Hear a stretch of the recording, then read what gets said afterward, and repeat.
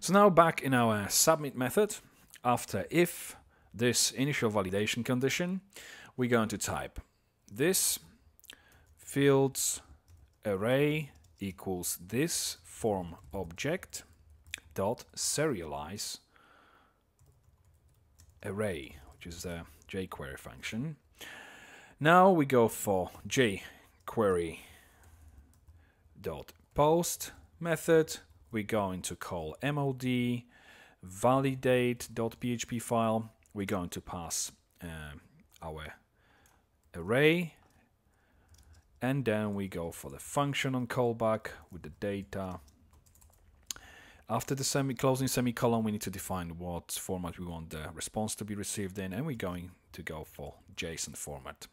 Then semicolon right at the end. Now before we move any further, to create obviously this validate.php file, let's actually finish this entire method. So we're gonna go for if is in data error, meaning if data index error is false basically, then object validation dot form object dot fade out, then 300 speed, 300 milliseconds function. Once it's faded out, then what we want to do is this replace with, and we're going to replace this form with data message index. So that's when obviously error equals false, error index of the data array returned.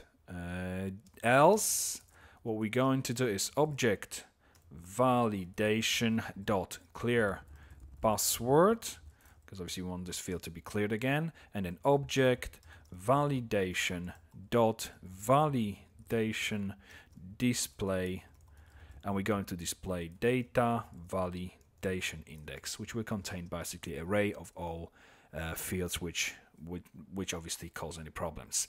Now validation display is a method we're going to be working on in the next video. Validate.php will follow right after. So let's move to the next video and work on this validation display method.